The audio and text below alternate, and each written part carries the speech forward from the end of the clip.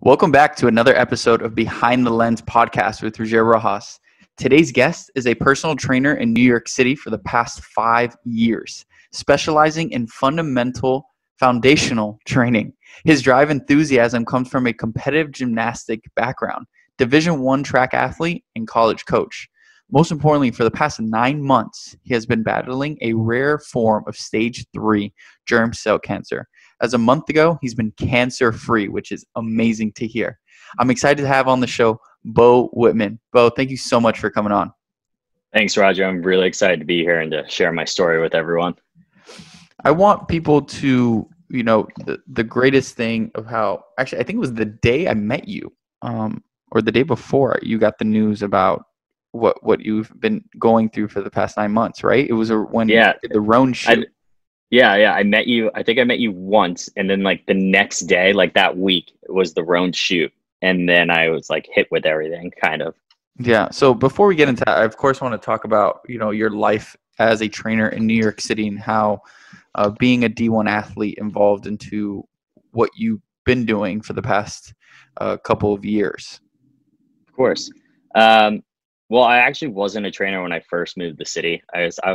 I went to Lehigh University. I was on the track team there. I was a pole vaulter. That was my main sport that I specialized in. And I was an animator when I first moved to the city for like 6 months. And I kept getting like all these messages asked because I was still doing like personal training here and there just for fun because it's what I really enjoyed doing. And people just kept coming up to me being like, why are you doing animation? Why are you doing this? This is where your passion is. Like, you're so good with people. You're so good with like training people one-on-one. With everything you're reaching out to with different people on the side. Like I was still helping college athletes get into college for helping them training in track and field, or if it was like recovering from an injury. And I decided like after 6 months, I like went up to my parents. I was like, listen, I gave my job 6 months. It's going well, but I hate it. So you know what? I'm just going to give this a whirl and see if it works. And they were like, if you can go a year and like, make it work, then we have no problem with it. And from there, it just took off kind of. I started working at one gym and then I expanded. And at the end of like last year, before everything went down, I was at almost 5 different gyms, including like NYU coaching as a college track coach for them. So that's amazing. How did you attend NYU? No. So it was actually really like everything happens for a reason. That's a philosophy like my mom says all the time. And my senior year of college, my little brother, he went to Middlebury and he's also a pole vaulter, and he called me up one day and he was like, yo, I'm going up to like Shippensburg or somewhere that was near Lehigh. He goes, it's like my nationals for like Division III. Can you come coach me? Because our coach just sent us an email and he quit. And I was like, okay. So I got in the car, I drove up, and NYU was there, and their coach also quit the night before. Wow. And their head coach quit. And I went, and my brother knew 2 of the people on the team, and they came up to me and were like, hey, can you coach us today? And I went up to the assistant coach at NYU. I was like, hey, is it all right if I coach your athletes today? I'm coaching my little brother. I'm a senior at Lehigh University. My season's over. There's no NCAA like violations. There's nothing like that. So he was like, sure. They ended up doing really well. And I got an email like later that year while I was actually sitting doing my animation job in New York City being like, hey man, I got your email from your brother. We're looking for someone to coach pole vault this year and all the jumping events if you want to jump in. And that was like another defining factor that was like, okay. I think I was like 4 months into the job of animating at that time. I was like, okay, this is like a sign. Like everyone's telling me to get out of this job. Yeah. Everyone's telling me to go into fitness. And I was like, this is my big sign. I've always wanted to coach college. And like usually for people that don't know, it's extremely hard to coach or get into a coaching position in a college, especially for like specializing in a single event, because you're looking for experience, you're looking for that coaching degree. And usually like I tried applying before my animation, and most colleges wanted like 5 or 6 years of like high school experience added on to like your college stuff. So it was really great to be able to have this coach come in and be like, okay, these are the people that you worked out with before. Like you're a D1 athlete, your previous coach was like someone that coached 4 people into NCAA national top 10, like, and you worked with an Olympic jumper before. So like you have enough experience. It'd be great to have you. Did you face any hurdles with that, like making that transition? So you immediately went from someone who was competing to becoming a coach, and all these other, as you said, required experience. Yeah, I think Yes and no. I mean, my senior year was very interesting for me as an athlete because during my high school career as a competitive gymnast, like middle school, high school as a competitive gymnast, then going into like all these different sports, like I had to overcome 5 reconstruction surgeries, one like scope knee. And I taught myself to like come back off of that. And by the time I got to my senior year, I went up to my coach and I was like, listen, my body's shot. Like I can't be like the amount of stress. I was like, I can't do this. And he ended up making me like a kind of like an assistant coach where like I would coach and help coach him or help coach the other jumpers while I was still training and like not training as hard because of like just like making it easier for my body. So when I went from there and then helping to coach people like my teammates, it was great because now going to the college level and coaching, it kind of felt like nothing changed. The only thing that I missed was like, I wasn't able to compete with them. Like I would still pick up a pole and jump with them some days and be like, all right, guys, I'm going to jump with you. We're just going to have a fun day.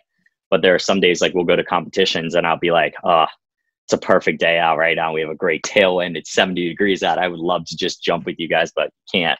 Right. So. And then, so you went from being a competitor in the field to being a coach. When you took that position, did you feel any pressure from that or from anyone taking that role? Because, you know, typically, I think to reference to anyone, let's say it's that idea of leveling up, right? There's always that uncertainty because you've never been there before. What did you do to prep yourself for that?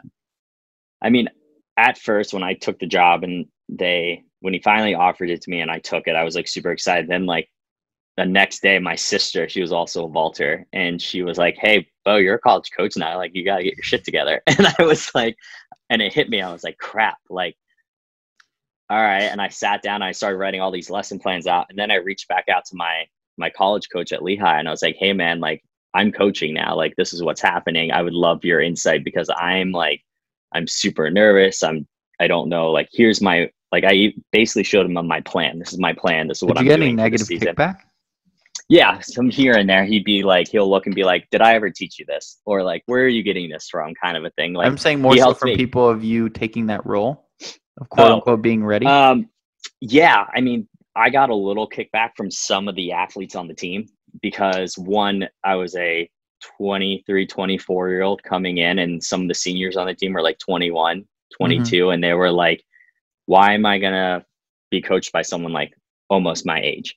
Or like they would be really like concerned kind of with my age in a way. And I don't know, it wasn't until I sat them down or the head coach sat them down and showed them my experience and showed them like where I came from and who I worked with, especially in the past, where they were like, oh, okay, he knows what he's talking about. The reason why there was a huge kickback was because for the past, I think it was like 4, maybe 5 years before that, there was a new coach for vaulting every single year. So like when I walked in, I asked them right off the bat, I was like, what do you guys want to know? And the first question was, are you going to be here for more than a year? And I was like, wow. I didn't even know that. I didn't know there was like this problem. When you got educated on it. Yeah. And I was like, why? And they were like, and one kid, his name was Sherman. Like he was like always point blank honest. And he was like, listen, I might not listen to you this whole year just because we've had a new coach every single year. But if you're going to tell me you're going to be here for the next 3 years at least, then I'll take time and listen and really like put forth the effort because there's so many different training styles I've learned in the past 2 years. Right. Where I don't want to restart again. I just want to jump.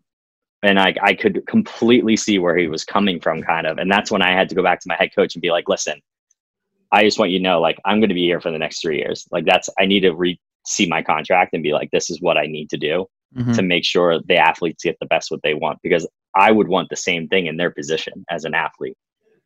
That's great. And so you as a track coach, how long ago was that exactly? I've been working with NYU for the past 4 years. This year I took off because of the cancer. Right. And so I think that's a great transition point. So you're someone who's out, who's very, very active. You have a regimen, you have clients, you teach group fitness, and then you get hit with this, I don't even know what to call it, I don't know, wall or roadblock. Right. Yeah. Roadblock or something that, for me, I'm at a loss of words for it because you hear your back story and then it's like, boom, then what, right? Yep. And for people that are listening and don't know your story, do you want to let people know what I'm referring to?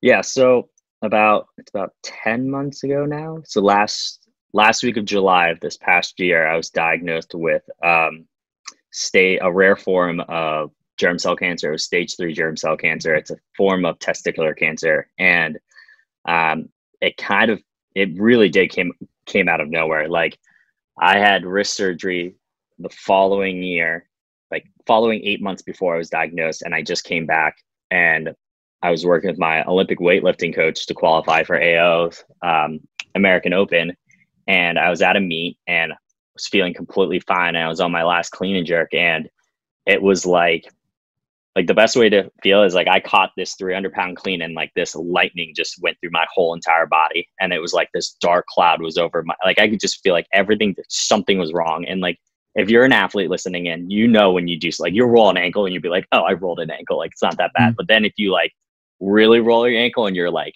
you know, there's that gut feeling where you know something's definitely wrong.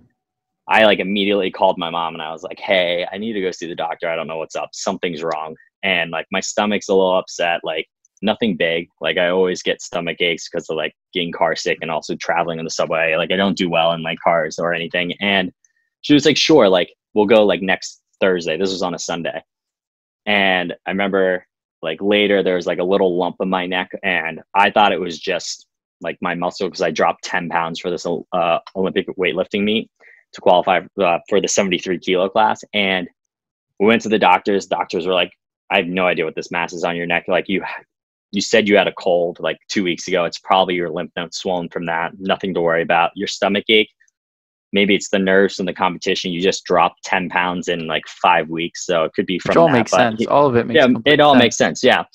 And he was like, you know, just to be on the safe side, like, this go like get a CAT scan of like your neck just to make sure. Cause he was like, there's other bumps that are swollen. Like, this, just go check it out.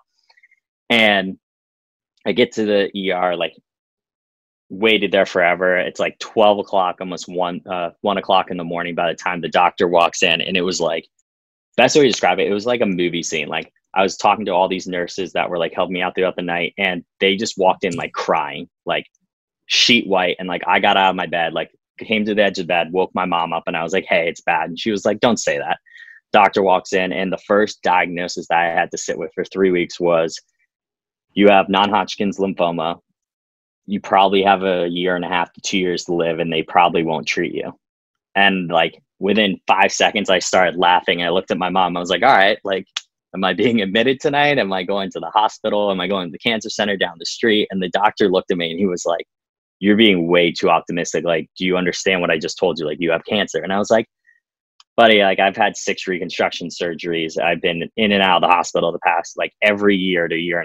I've been in and out of surgeries, out of the OR. Like, I'm used to this. I'm not surprised. Like, but like, what's next? Like, what am I doing? And my mom just looked there, and I think that like really helped her a lot to like, to see how strong, just, you know, to be stable in that moment. Where does that come from, that to be so optimistic? Is that how you've always viewed life, or was it more so how you just referred to these endless back and forth to the hospitals of like, what's next? Yeah, I think it's evolved over time with that, because like I said, I was a competitive gymnast for 10 years. I went to Parkett's National Training Center in Bethlehem, and like, we were trained like mentally so long to like, if you get hurt, you don't say a word, like you push by it, like you work through it. Like, if you get hurt, you're off the team. Like, someone could take your spot. Like, you're. Can you give us an example of something that that was helpful for you, for anyone listening, that could take away from that? Something that an exercise or something that you. Yeah, an exercise. Yeah, I mean, the biggest thing that I teach now is vulnerability. So the thing that helped me whenever I started getting hurt is like, after my like 3rd reconstruction surgery, it was like my wrist that I did. I finally was like, okay, I keep getting hurt. I need help. And I went on my Instagram and I posted, this is my wrist surgery I just had done. Who can help me? What should I be doing? Kind of a thing. And I went on my story for like that 15 seconds. And I had about 60 people reach out to me saying like, I just had wrist surgery done on this part, or I had this person do this. And I reached out to other athletes that I knew too, that were like either baseball players or tennis players that like their main sport revolves around their wrist. Right. And just that reaching out and being vulnerable to be like, I need help, allowed me to open up even more about different things. Like, okay, I woke up today and it took me an extra hour to like put on a shirt because I couldn't move my wrist, or just like different things. And that's what I used with my cancer. So like every day I made it my goal to go on for 15 seconds on my story and be like, hey guys, this is what I'm feeling today. No matter what it was. If it was, I was tired, I was hungry, I was happy, I was like really pissed off. If like, I'm really mad at all you and I'm just going to be silent for the call, like 15 seconds, like whatever it was, that like helped me a lot. Why do you think people associate weakness with vulnerability? It's a couple of things. Like if I had to look at it as like a sports perspective, it goes back to like, anyone can think about this. If you're in a club team or a high level team and you get hurt, you lose your spot. So why say something? It's showing weakness. And this whole, it's not really showing weakness. And that's what I love to like get away from. But it's the weakness of people being sorry for you or looking down on you. I think that's why people are so like thinking of this weakness as such a bad thing for vulnerability, because you're opening up and showing how you can get hurt. But at the end of the day, it's not showing how you can get hurt. It's how you can like become stronger. It's how it's showing. I think the stronger part of you overtakes being weakness, because like you're opening up about it. That just shows how strong you are. It doesn't show how weak you are. It just shows a flaw that you're willing to fix, that something could be made better in an instant. So I love that. You get the news, you're optimistic, you change your mom's perspective through your viewpoint on how to look forward. What was the next step like, aside from, I don't want to walk you through what happened, but more so I want to talk about the mental aspect of things. Like every time you got news or updates, for someone listening who has dealt with something as hard of hitting news as something like that, or with someone, I want them to know that you got through this. And I could say from my perspective, we didn't talk daily, but I paid attention to you through social every single day. Mm-hmm. And you were so positive. What are the things that you did to continuously tell yourself, I got this, I'm going to get through this, I'm bigger than this, and I'm going to beat what the doctors told me?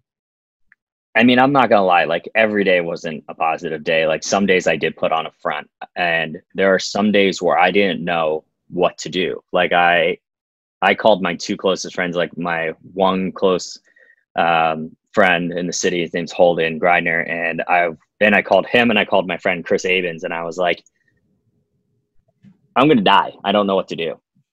Help me. Like, and I literally, I was like, I don't know what to do next. And they kind of were like, they didn't know what to do either. I kind of worked through things with them. But the biggest thing that I took away from it was, and I kind of did this within the first 5 seconds being diagnosed, is I didn't look at it as cancer.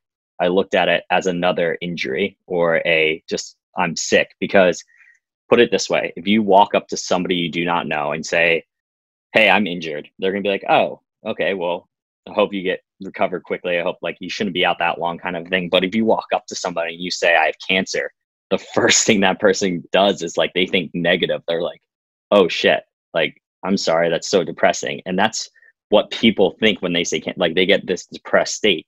So I always put my mind, whenever it's in a bad day or someone said like, how's the cancer going? I'm like, it's not cancer. Like, I'm injured. That's it. And I think that's the mindset everyone needs to think about right now. If they have cancer, if you're listening, or if you know somebody, tell them to try and do that. Say it's not cancer. Say it's something else. Or say this isn't real until this happens. Like my second drill I did was I told my mom, like, I think it was like the next day, my mom was like, you need to tell us how you're feeling. And I was like, listen, this is not real until I'm in the hospital, my head is shaved, and I have an IV in my arm doing my first round of chemo. And I kept saying that to myself. And then the day that it happened, like my walls came down. I was like crying. Like I was just like, okay, this is real. Like this is happening. Like the month before all that treatment helped me like stay calm, stay focused, help my family, get my priorities set in terms of what I need to do. Which if I didn't do that, I think I would have been a mess to the whole entire fight and everything. I would say I appreciate you, I know getting onto this podcast, you knew what we were going to talk about, but yeah, I'm sure it's not easy to talk about it every time. And something for me that I'm learning about myself is that I definitely, and I've actually, you're very close to Nick Pags, and I've told him this. I've never publicly said this until right now, is that I'm learning to become more vulnerable, accept my emotions, because I don't. That's a major battle that I'm fighting, which is, I guess, communicating more on how I feel. Yep. I don't do that well. And I would say the other big part is communicating to others how I feel. Yep. And it's not complaining.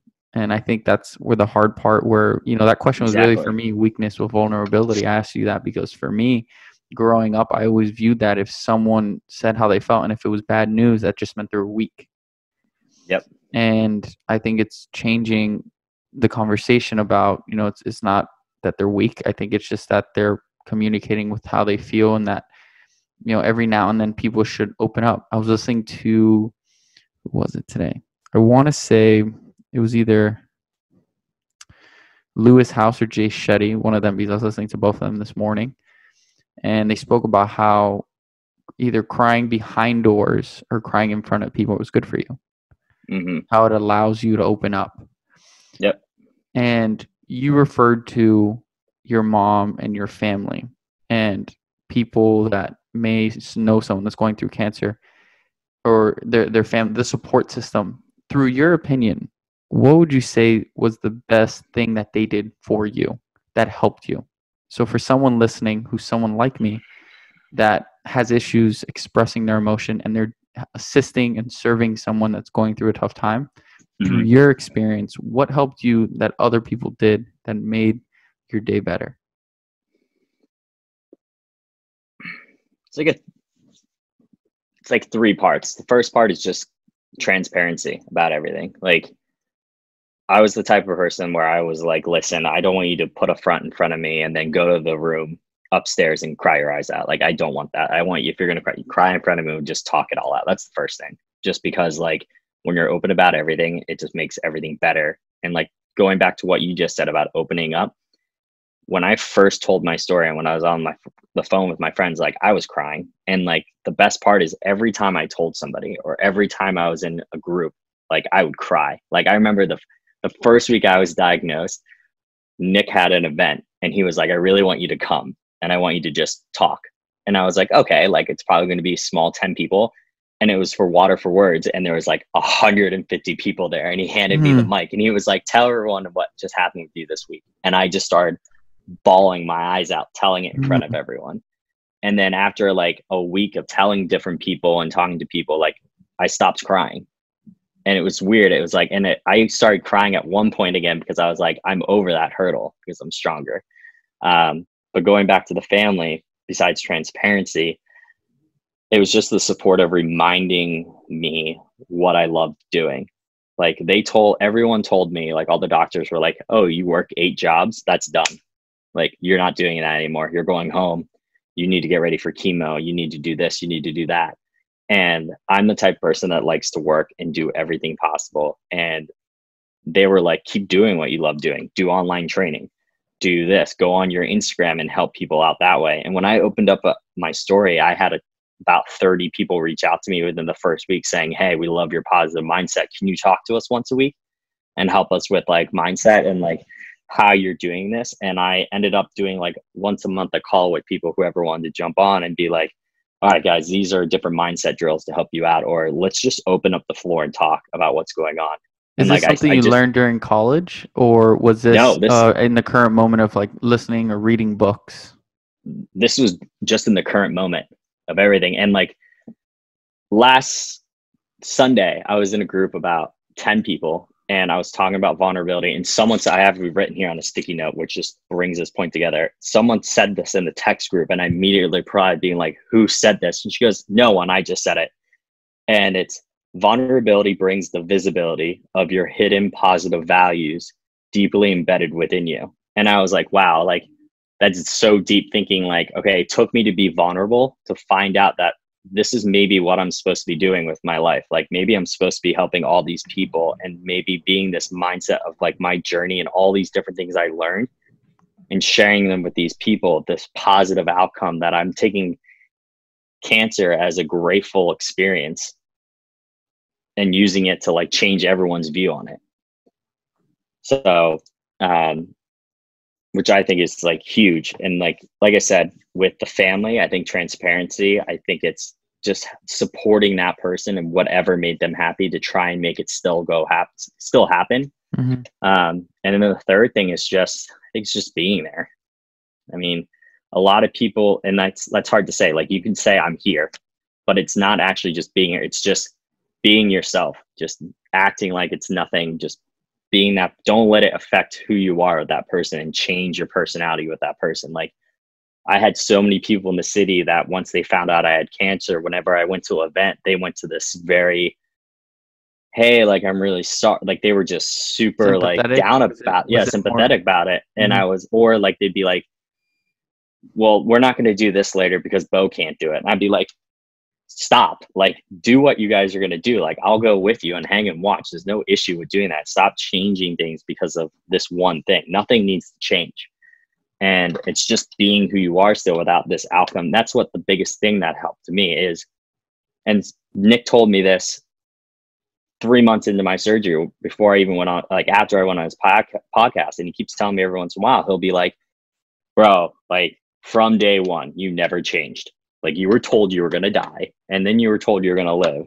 And like, then you beat cancer, and now you're doing this, and now you're still quarantined in the house. He's like, your positive attitude and like what you're doing, you haven't stopped. Nothing's changed at all. And I was like, that's because it's that vulnerability. Like, I opened up, I talked about it. I figured out how I can keep doing what I love doing. And as long as you can keep that mindset going, nothing really can stop you, no matter what that hurdle is that's put in front of you.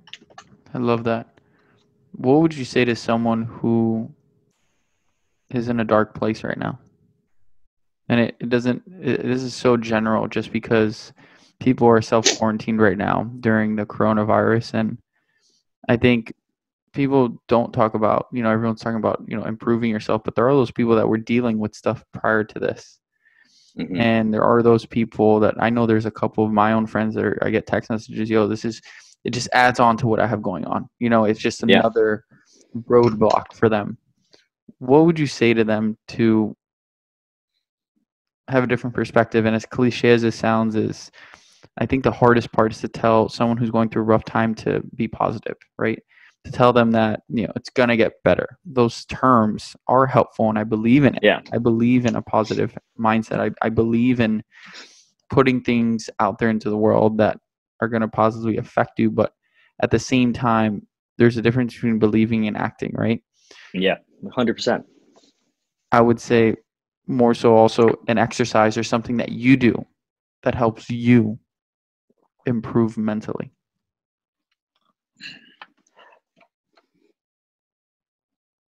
Mm-hmm.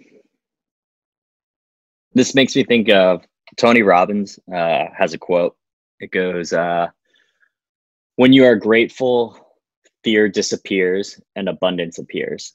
And I talked about this actually a couple days ago with somebody, because I saw it and it really hit me hard, because I was going through a lot of depressing thoughts because I was told I was allowed to go back to coaching. I was allowed back in the city. And then I got hit with news saying, listen, you might not be allowed back to the city till December, just because of the virus and everything, and like how bad my immune system and my respiratory system is compromised. So that's like hard for me to realize that I just fought for 9 months out of the city, or in the city and out, and now I can't go back for another 9 because of everything. And with that quote that I just said, I think when you're talking about this positive mindset, I think being positive is too strong of a word for some people, because they're just so overwhelmed with everything. And I think what you need to do is take a step back and think about the things that you're grateful for and take the fear away. Because once you do that, you're going to see all these other things open up. Like, for instance, I was talking to this group on Sunday, and I used this quote with them. There's like 10 of them. They all were like, I'm home, I don't have a job. Or I'm so stressed. I've just been on the couch, like watching Netflix all the time. Like, I don't know what to do. And I was like, okay, good. These are all these fears. Let's take them away. I'm like, what do you have now though? And like, somebody was like, well, I'm living with my family that I haven't lived with in 10 years. I was like, okay, let's take that. It's like, when's the last time you really connected with all of them? When's the last time you really had a true conversation with your mom and your dad, or like with your little brother that you haven't seen because he was maybe away in college for 8 months? I was like, that's something to like be fully proud of. Like that when's the next time you're going to be able to do that? Or think about something else, make a bucket list of things you've always wanted to do and start with something small. Like for instance, I was upset because I wanted to do a certification, and to take the certification, you have to go in person and take the exam. Well, I can't go to anyone in person now because of my condition for a year pretty much, or 9 months. I reached out to them and was like, hey, this is my problem. I spent thousands of dollars on this.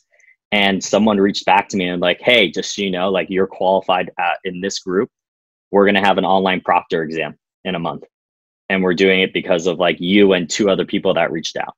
And I was like, okay, that's a huge fear of mine. I spent all this money and now like I'm going to be past the time where I could take the exam, and now this happened. This is amazing. Or like, I'm sorry to cut you off there, but I think no, it's you're something fine. that I want people to realize what you just said. It was the idea that there was something you wanted to do, and due to the circumstances of how it's being done, you feared that you couldn't achieve it. And instead of saying no to it and taking back from it, you then took a step forward and saying, hey, what if I were to reach out, explain my situation? It's not an excuse and you're not pleading, but just seeing if there's an alternative route to get to the same destination that they've created for people, but it's not in your lane.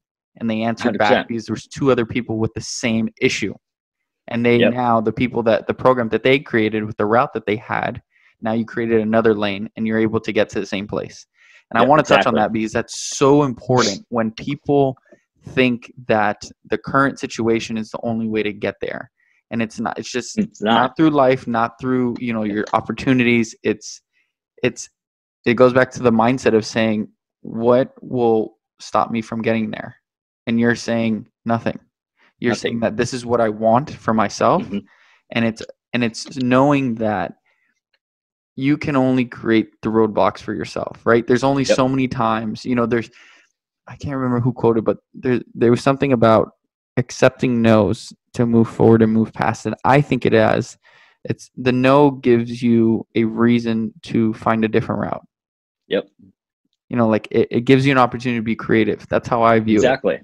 Like how it also goes back to like vulnerability. Like I always tell people, like my one drill set is be like the Instagram story. It's 15 seconds. I'm like, I want you to be vulnerable for 15 seconds. When I got quarantined again, when they told me I was going to be in my house, I wrote 5 things on my wall, like on my sticky notes. And I went on Instagram live story and I was like, hey guys, I need help. I can't do these now because I can't leave my house. Who can help me with these 5 things? Like, this is something I want to do and I don't want to say no to it. And my next slides were like the 5 things. I had so many people reach out to me being like, oh, I know the owner of this company, or I know somebody that works for this company. They can put you in touch and you can help them digitally with stuff. Or you can do this, you can do that. And it was like mind blowing how just that 15 seconds of me just saying, hey guys, like I can't do anything because of my current position. Can you help me? How many people were willing to like change the path for me? So now I can actually do these things still. I think the funny thing there is I don't want people to confuse with you choosing not to do it versus and reaching out versus you were acting and you were trying to find another resolution, right? It's not like you just sat there and you're like, oh, I haven't tried it, but maybe if I ask someone to help me, it'll help. It's like, no, you were trying it and you were looking for a solution. People that are listening to this, they won't be able to see it, but I'm via Zoom right now and I see behind you, there's at least like 20, 30 sticky notes on the wall. Yeah. What do you use those sticky notes for? Like, is it just mind dumping? Is it your tasks? Yeah, I see like 20 of them. Yeah, there's like 30 up there. It's a mixture of everything. Like I just started an online business that kicks off in a month. So I have like 2 columns there for that. I have one that's like all the podcasts I want to be on. There's one about like Live Strong, Grit Health, Nike Training, like all these people that I want to be an advocate for young people with cancer and like how to get there. Like these are the different things, like possibility. It's an outline of goals and tasks. Yeah, goals and tasks and like things that I want to do. And then there's like a thing on the side, like the smaller ones. There's like ones with 2 under it being like far reaches, kind of like ones that might never happen, but who can I talk to put me on a path?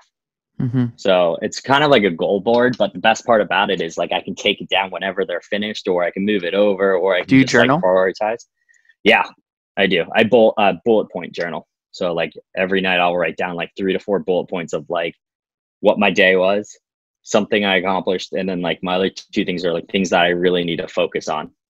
So, because I don't like writing a lot, but I think like the 4 to 5 bullet points really helps me like stay on track, so I can keep looking back to see if anything's recurring. That's great. During the time that you were going through treatment, how were you keeping yourself busy? Because I know that energy-wise, it's very difficult. Like you're just on the floor with your energy levels. And were you reading? What were you doing? Podcasting? What Yeah. kind of family visits? I know helped are a big time. Yeah. Just people spending time with you. But how did you kind of entertain yourself? Well, the energy came, and the energy story is funny. Like, Nick Pags, he's a ball of energy. Like, I'm the same exact way. And my parents and my family made a joke that, like, after I made it through my first cycle of chemo, they were like, Beau, like, you're a normal person now. Usually you're bouncing off the damn walls, couldn't sit down. And now you're acting like a normal human being energy level. And, like, it goes back to what I said before. I didn't let the cancer stop me from doing what I loved. Like, I reached out to all my gyms, and some of them reached out to me, and I was like, I want to put a workout on. I want to do something, and I want to give half the proceeds to like MSK or like the Cancer Foundation. And they were helping me with my GoFundMe plan. So I did like 15 events that were all around workout, mindset calls, different things in terms of like competitions. Like I still ran my own competition, and I did a full week of chemo in the hospital. I left the hospital, went to Long Island, and got up on stage and talked to 1,000 people that I was directing for a competition, just to tell them that like, I'm here to make this day better for you guys. Cause it's my baby. I ran this competition for 4 years. It was like something that like was more important than beating cancer for that day, because I wanted to make sure everyone had a great day. And then even going through chemo, like even on my bad days, I made it fun for everyone. I went on my Instagram. I was like, whoever wants to come with me to chemo, let's go. Let's set up times. Let's just help me have fun, kind of. And that energy like helped me get through it even better, because I looked forward to something like, oh, I'm going to see Alex Zifferfang today, or Nick Pags is bringing me Levain cookies today. I'm so excited. Like chemo's not going to kill me today, kind of thing. It's just like the little things that matter, or just these little tiny goals. Every morning I woke up and I wrote 3 goals for the day. Something simple, something medium, something that'd be way impossible to do, but I would try to do it. Like an easy thing was every day, my first thing was always, I'm going to get out of bed today. Medium thing, I'm going to try and get on Instagram and do a post about something emotional today. And then like the hardest thing would be like, I'm going to go walk 2 miles today, or like I'm going to do some sort of work, or something that I knew took a lot of energy, but I knew like I would have to do it like 10-minute increments because of my energy level. I love that. Beau, you've been amazing. I appreciate the vulnerability, how open you've been. What do you have? You touched on it lightly. What do you have happening now? You're launching an online business focused on mindfulness. What's going on? Yeah. So in about a month, right now I'm still doing like clients, getting people involved, getting the cancer community involved. But I'm going to help cancer survivors go from stranded to strong. That's basically like what the program is. It's a 90-day coaching program where you're going to be working with me and then a nutritionist through mental struggles that you've had through cancer, or if cancer is still, you'd be surprised how much, even once you beat cancer, it took me like 2 weeks to realize that I really finally beat it. Let's put it that way. And how much it can still hold you back as a person. So we're going over that. We're going to be doing physical attributes, meaning personalized workouts for that person, because chemo and cancer affects people in so many different ways. Like I lost 25 pounds and all my muscle mass from all my years of training. I know someone that reached out to me gained 110 pounds and wants to lose it all. Wow. And then there's sometimes where nothing happens, but their energy level is never back to where it was. Yeah. So we're going to go and get you back to that daily living. And then you're going to be working with me and a nutritionist to get back into that right mindful place. And hopefully at the end of the 90 days, it's going to put people back in that stronger position to move forward and actually get back into their daily routines of what they were before the cancer. Being a light in the darkness. My God. Right? It goes back to that quote I said about the positive values deeply embedded within you. The craziest part about this whole entire cancer journey and why I'm grateful for it was me and Nick had a call. And I went to his apartment, Nick Pags, and I was saying, this is everything I do. I'm a mess because I don't feel I'm in the right place in the universe, and I don't know what's going to happen. Like, I need to be doing what I love, and I can't find what that is. Like, I love coaching all these different people. I was coaching up to like 600 people a week. I was like, I don't know what to do. And he was like, bro, listen, like, you're just like me. Like, something big's going to happen, and you're going to find out what it is. And now, like, after this whole cancer thing, and it hit me midway through my cancer and chemo journey, during my chemo treatments, when all these people started reaching out to me being like, can you talk to us? Can you get on a Zoom call? Can you help us with this positive mindset? I was like, this is it. And I started writing down all this stuff. My friend Jess Glazer does this business program, and I jumped in her class and I put it all together. I love her. I love her. She's literally like another light. I'm a big fan of hers. Like, such a light in the dark. Yep. Such a light in the dark. And she even told me, like, I told her, I was like, this is everything I want to do. And she was like, let's do this. Like, and that's like, some of these are all about that stuff. And I got this from her, like the sticky notes behind me. And I watch her like, stuff I took it from there. Yep. Same here. Same here. And like, I talk to her every day about everything. And like, without her, I wouldn't be in this position to like start launching this program. I'm excited to really help the community because like when I was Googling all this stuff about cancer, yeah, there's support groups. Yeah, there's this, but there's not really a full program that like really takes people, and it's going to be small. Like I'm going to have like 8 to 10 people at max. And I'm really going to be focusing like with each person every single day, like what's going on, how to make it like, where can I sign up? Where can I do this? It's going to be live on my website. You can sign up already. And then the official class is going to start in May, but it's on beauwhitman.com. So BEAUWHITMAN.com. All the info is there for the class, what's going to be, it's going to be a part of that link in the description.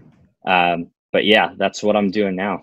And yeah, I'll also put in, I'll send you the info. There's a Facebook group that I just started for young teens / young adults for cancer, any type of cancer you have, to come together and do small Zoom call like support groups. Because I've had a ton of people that reached out to me being like, who's like, I had a girl reach out to me, she's 22, and she was like, hey, I went to a support group yesterday and they told us it's the last one until everything, social distancing. And also everyone in that support group are all in their 60s or 50s. So and I would really like, or Zoom calls. And they're like, I'd really like to talk to somebody my age. So now I just started the other day, and I think I have like 50 people that already signed up. Like that are in the group, and we're going to start making it like a weekly thing. So yeah, since you're talking about, there's definitely once you hop off here, I want to connect you with a friend of mine. He started an online community. And I think it would be great for you guys to connect. His is growing so fast. He's doing like online fitness stuff, and he's older. He's a teacher, but similar. His demo is 30 to 40, and people don't know what to do at home, not motivated. So when we hang up here, I'll share that with you. But for those listening, thank you so much for coming on, opening about your story, telling people, I think the biggest thing here is not allowing a roadblock to stop you from where you want to go, and creating that light for yourself. And you're doing that now, not only for yourself, but for other people. And I think that's what makes you, is that you're here to serve. You're here. You have a purpose, and it's evident that, you said it at the beginning of the podcast, how your mom says this, things happen for a reason. And sometimes people have to go through a battle to lead the battle. And I think that's what you're doing right now. You went through something, and now you're leading other people, and you're able to connect with them even more because you've been through what they've been through. And you have a voice, man, and it's evident that you're meant to empower others. So I appreciate you. Thank you so much for coming on. And thanks, man.